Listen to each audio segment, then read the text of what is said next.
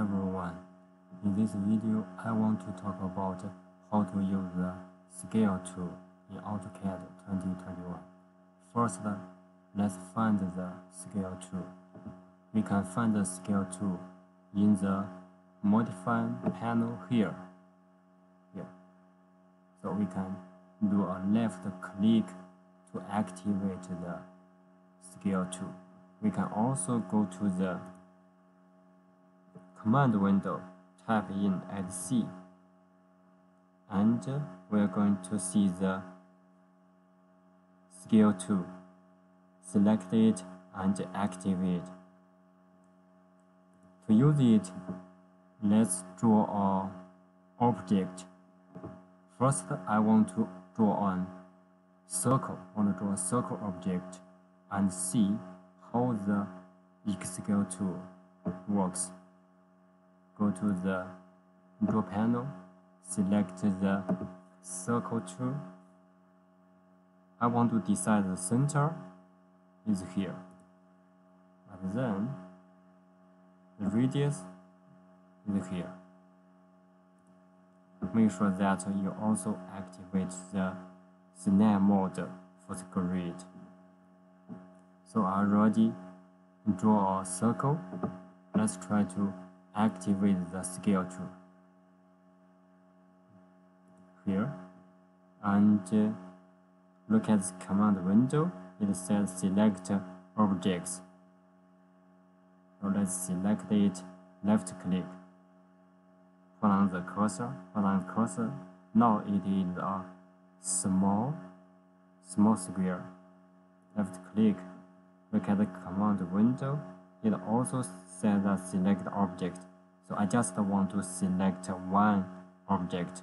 So right click your mouse. Now look at the command window. It says specify base point. I want to decide the point is here. It's still the center of the circle. Click the center. Now look at the command window. Specify scale factor. Let's type in 0.5. Okay. Look at the circle right now.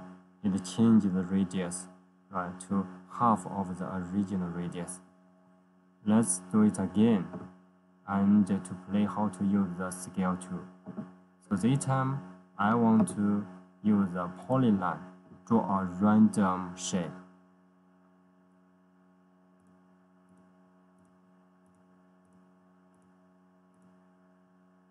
You can draw any shape you want. And then let's go to the command window, type in Add C, and select Scale tool, activate it. So right now, let's select the object, this one, left click the mouse, and then right click the mouse, and select the base point. Let's say I want to select the base point here. Left click your mouse, and if you move the cursor, you see that the shape changed. See, I want to double the size. Let's type in a factor 2. Hit enter. Okay, and now look at the shape. Its size changed.